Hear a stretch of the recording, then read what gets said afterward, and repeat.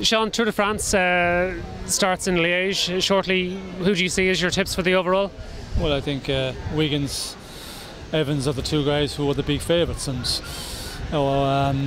after that, and there's a number of guys like Van den Broek. He's preparing big time for the Tour de France this year, and then there's a number of other riders, the 4 or 5 others who could cause a problem. But for me, the two big ones are Evans, Schleck at the moment, or Evans, Wiggins at the moment. Wiggins has won Paris-Nice, Tour Romandie, Dauphiné, Criterium de Dauphiné, and you think it's difficult to do all those? It's been quite a while since the Dauphiné Tour double has been done. Well, it depends on how good Wiggins was at the Dauphiné. Was he at 100% or was he at 95%? That is the question.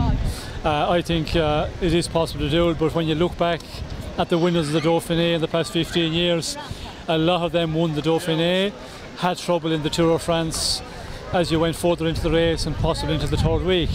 So that's a little bit of a question mark over Wiggins, but I think with the Tour this year, the number of kilometres time trialling, the difficulty of the race, if he can hold his shape like the Dauphiné, he's very much in there as one of the big two favourites.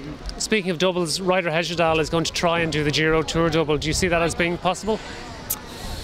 Well, it is possible. It's been done in the past, and Hesjedal, again, he's going to go to the Tour maybe, not under a lot of pressure because he's won the Giro, and anything after that in the Tour will be a bonus. And the way he was riding in the Tour of Italy, I think it will give him a huge confidence boost.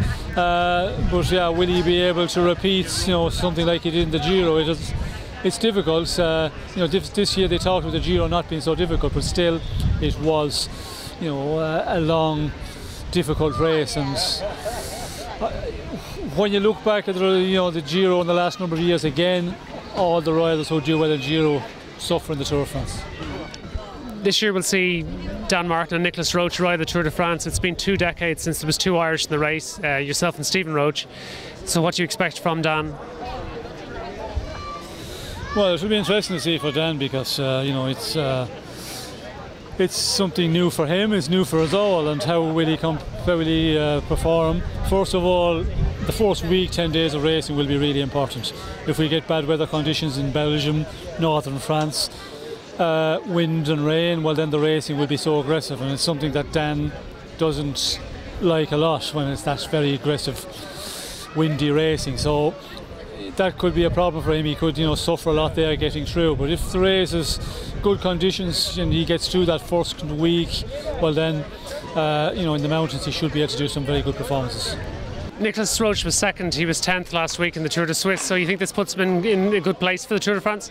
Well, I think the Tour de Suisse performance shows that he's going in the right direction. Form is good, finishing 10th in the Tour of Switzerland.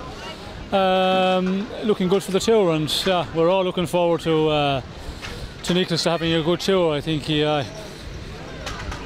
we feel that he's due one, he also feels it, and hopefully he will have a real good one this year.